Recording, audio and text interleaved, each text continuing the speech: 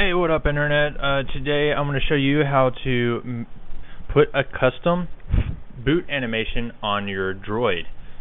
Alright, for starters, let's plug in the droid, of course. Make sure you... Alright, so just plugged it in. I do have the Motorola device installed. Make sure you have your Motorola it's like A855 device driver installed, or you may not be. Alright, second thing is get the SDK for the Android.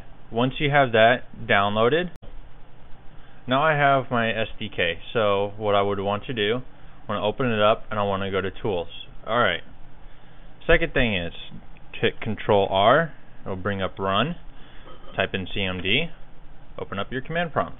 Okay, next go to wherever you have your SDK installed. I have it in my iDrive. If you're running Windows, you can automatically just copy it all and then type CD and then paste it all in there, and bam, you got wherever your SDK is. Alright, so let's find my, it's not going to be there.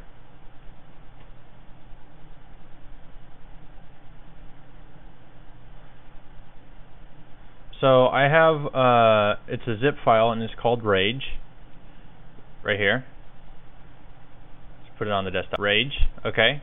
Make sure you rename the zip file or the animation file that you're doing. Rename it to, what is it? Boot animation. Alright, make sure it is renamed there, and drag and drop it into your tools, your Android SDK tools. Okay. Also make sure your device is connected and you have debugging turned on.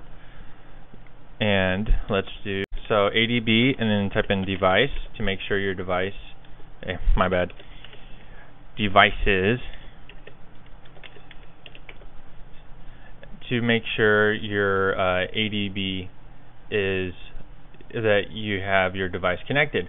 Now, for other people who don't want to type in all the commands, I'm also include it's a Windows batch file and it's called load right here, this batch file. All you would have to do, I'll include the SDK, everything with my boot animation already inside all of this SDK. I'll include the link, but what my load does, all you have to do is double click it. It brings up your device. It shows that you do have your device to make sure everything does work. If it doesn't bring up the device, don't worry about it. As long as the device isn't connected, it'll just give you errors saying, hey, I can't find this device, and it'll just skip through everything. So once you have that installed, you hit enter and it'll put in all the commands for you and you won't have to do anything, literally. But all it is just 3 commands. If you do the ADB ADB root or ADB shell, you will get the shell command in the phone, but for some odd reason I don't get access permitted to do the reboot command inside the shell, so ADB reboot will work just as fine. And right now my device is rebooting, so let's take a look at that animation. I am going to change up the Motorola screen the way it looks right now. I am going to change it to where it's an Android peeing on an Apple logo. It's pretty funny. So let's take a look. It takes a while for the M to get away. That's why I wanted something more funny looking to enjoy.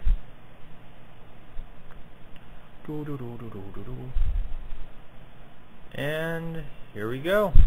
The animation. Nice, ain't it? It's black.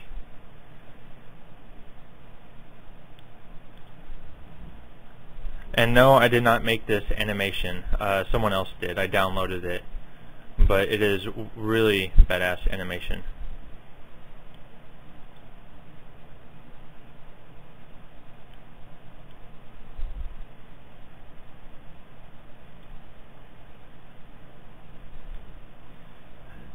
Ain't it pretty? Alright, and that is my Android turning on, and that's your cool new Android boot animation. And yes, can your iPhone have two different screens like this one? And yeah, it is really cool screen thing. Alright, enough was bragging.